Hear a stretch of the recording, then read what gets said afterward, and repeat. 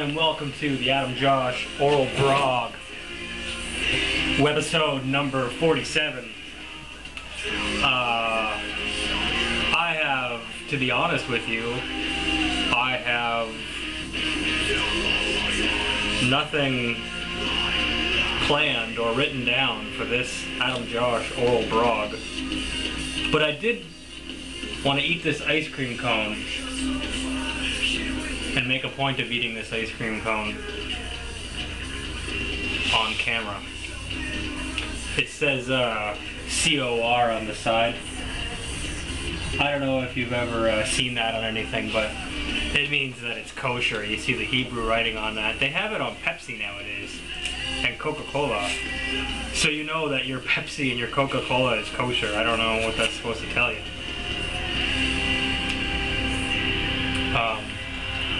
So this is a Klondike strawberry and vanilla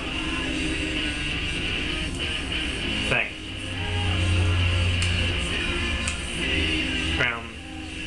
It's sort of been really nice all week. Right now it's overcast out, but still warm.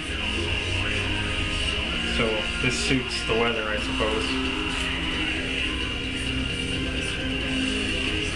Luckily I have my glasses on so I can read the writing on here. Ugh.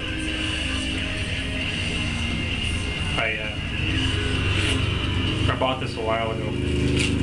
Put it in the freezer. Oh, it's falling over.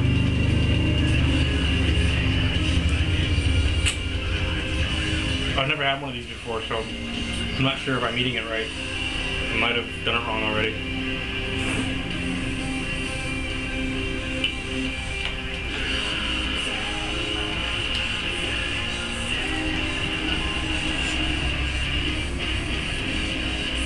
You know, it's like a falafel where you're supposed to just peel off the top and eat the top. I don't know.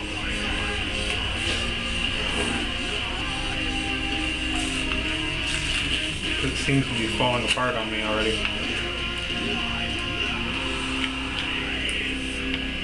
I saw it and I thought, well, I like strawberries. I like chocolate. This should be good.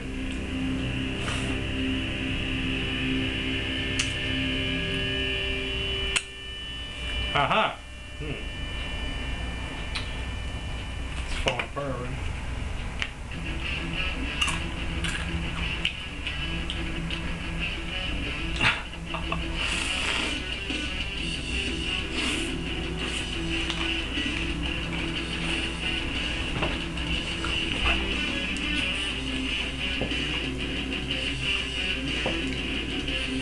So how are you doing?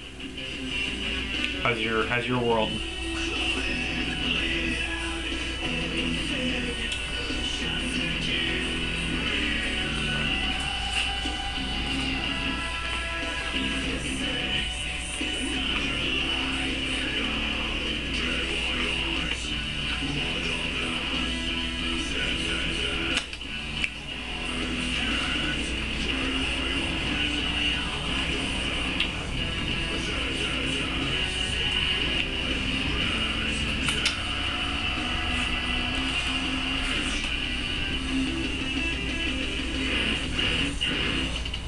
This is not eating as neatly as I thought it would.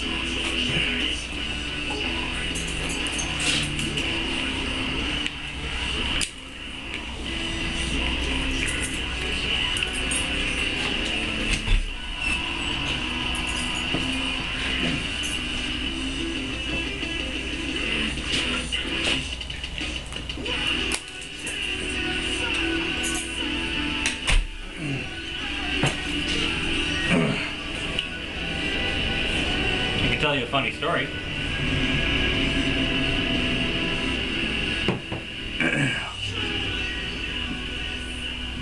Excuse me. So, we bought a lawnmower last year, one of those ones that you pull the lever and push it, and it cranks a motor on the wheels. I've cut lawns, actually, when I was younger, like 12, 13 years old. That's how I'd get my cigarette money. I would cut lawns. So, back when I smoked cigarettes. So, you know, I'm not adverse to cutting lawns, and so I cut, you know, whatever lawn needs to be cut. So I was cutting my my friend's lawn last year, and this year I was like, you know what, I don't know, with the price of gas and all that, you know, I wasn't asking any money from him, and I thought, you know, if you're gonna give me any money, it's not gonna be worth it, because you know, what are you gonna pay me, $50 for cutting your lawn every time? No, of course not. So, long story short, we winterized the lawnmower, and two ways you can do that, right? You can drain all the gas and all the oil out and just leave it in the shed, or you can get the gas line antifreeze, top up the gas and put in a few drops of the gas line antifreeze and top up the oil, and put in the gas line antifreeze again, or the antifreeze. So I got the stuff, topped it up, and it was the first time I've ever done that, because I usually had the lawnmowers in the garage or somewhere where, like, I have 2 garages, 3. Well, like, I mean, I have a lot of garages that I can put stuff in, you know, like big ones. Like where I am right now, there's a 5-car shop, 5-bay shop, and we have another one, and then I have my own, then we have like a personal one, and then we have other storage areas. Like, we run a roofing company too, so we have a big shed that we just keep our crap in. So there's lots of sheds, is the short of it. Lots of places we can put them throughout this city and another city. So, I've never had to winterize a lawnmower before, so this was the first time. So I asked my buddy, can you run it with the gas that's been, you know, had the additive to it? And he said, I've never had any problems. So I drained out some of the oil, because I topped it up, obviously, drained it out so it was level, and then just started it. And actually, backing up, the guy, the friend whose lawn I was cutting, brought me the lawnmower because he said, oh, it was smoking. I said, did you try to start it? Because I had the oil, like, topped right to the top, way too much oil. It was smoking like crazy, so I drained out the oil, ran it here. It was running fine, give it back to him, he gets back to his house. I don't know what happened in between here and there, but we got into a little bit of a fight about it. But apparently he tried to start his lawnmower, and it seized on him, and now he's already thrown it out. He took it to a mechanic, and the mechanic said, yeah, it's garbage, so throw it out. So he's angry. You know, he was yelling at me, and I was sort of, not yelling back, but sort of frustrated. Like, common sense says, you know, check your friggin' oil before you start running it. Check your levels. Well, you said you could run it with it. Yeah, but I didn't say the oil. I didn't remember if I had topped up the oil. So anyway, long story short, lawnmower's gone. Now, in the shop right now, so he comes in and he's like, here's a new lawnmower. And he thinks it's the same one as he bought before. And it's not. It's just a regular push lawnmower. So he says, can you do me a favor? You know, I'm not mad or whatever. Just unwrap this, get it ready, and we'll talk about this year if you want to come cut my lawn like once a week or whatever. So I unwrapped this lawnmower. It's in a box over there. I could show you, I suppose, but it's nothing to show. It's just a lawnmower in a box. Take my word for it. There's a lawnmower in a box over there. So I take it out, put the oil in it, put the gas in it, run it up, and then he's like, oh, make sure it mulches.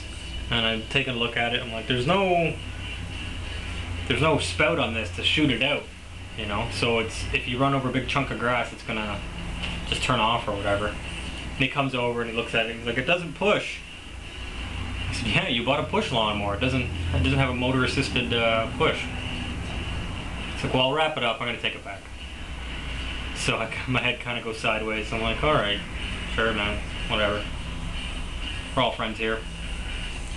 So wrap it up. It's sitting in a box there, and he's gonna take it back. And I said, look, I'm going shopping with you from now on. You know, you're not gonna go buying these lawnmowers on your own. You don't even know what you want. So that's my lawnmower story. So we've ruined a $450 lawnmower and opened up another one, which we're gonna return and see what happens. Oh, I wrapped up the box, and it looks pretty much like it did when he got it. In other news, it's been really nice. So I've been out on the roof and at the beach tanning. I don't know if you can tell. Not really. On my stomach a little bit. My back, not so much, but it was burnt last week. And I made sure to like take off my shirt and take off my pants just down on my boxers, so my legs are even tanned. Let's see the legs. Oh, if I can get them up here. No, they still sort of look pale, but I'm gonna go do some more tanning when I can, you know, instead of just having a farmer's tan. Yeah, so whenever my friend comes back, then we'll take care of this lawnmower situation, I suppose. Well, that'll be it.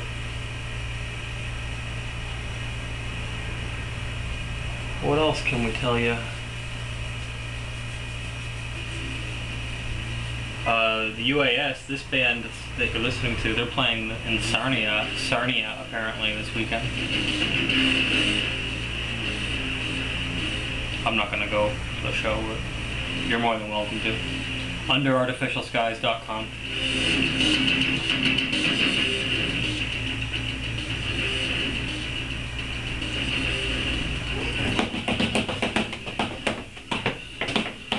I gotta go guitar shopping. I want a new guitar. I'm gonna start playing some music again, guitar-wise. I got a whole bunch of songs I'm gonna start working on. Maybe write a new album, I don't know. We'll see. Baby steps. I have all these ideas for songs. What else can we talk about on the Adam Josh Oral Brog?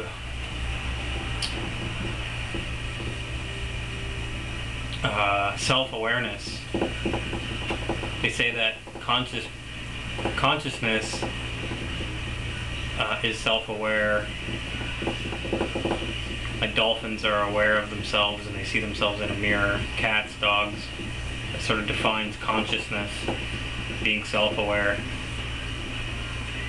But if you're self-aware that you're self-aware, that can sort of lead to arrogance.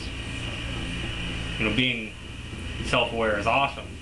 You look at dolphins and see how they're self-aware and you say, that's awesome, that's a compliment. But if you say, I'm awesome, if you know that you're self-aware and you think it's awesome, that's conceit or arrogance, right? So, crazy land we live in.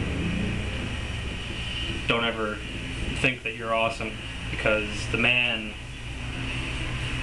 you're supposed to feel humble and low all the time. You're nothing. You're cheap. You're dirty. Other people can tell you you're awesome. You can't think you're awesome. You always have to think you're dirty and cheap. Got it. It's this duality of crazy land we live in. We have 2 hands and 2 arms, left brain, right brain, supposed to be black or white. This side or that side. The world isn't circular, it's sided. This side or that side.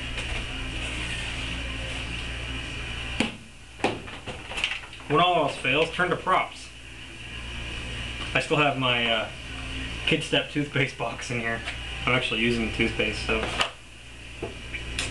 nothing else to show you. Band-aids and bullets. Alright everybody, I guess that wraps it up for this week. I usually don't brog on the weekends. And I'm taking off out of town, so you kids take care of yourselves and each other.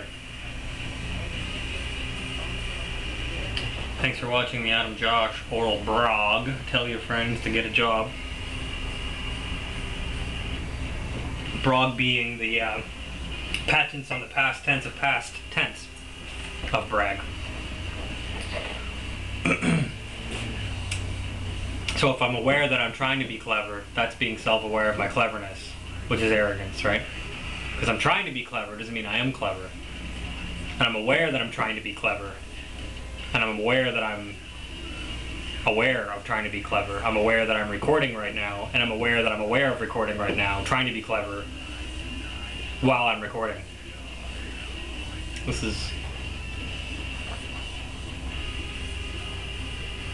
And while I'm aware of all that, I'm aware that we're on this 7 billion passenger spaceship hurtling through space, following our sun, which is hurtling around the giant black hole of the center of the universe. Being aware of all these things all at once. Aware. It's 2011, eh? Where's our spaceships and rocket packs and hoverboards? Alright, I think I'm done. Peace out, everybody. Have a good weekend.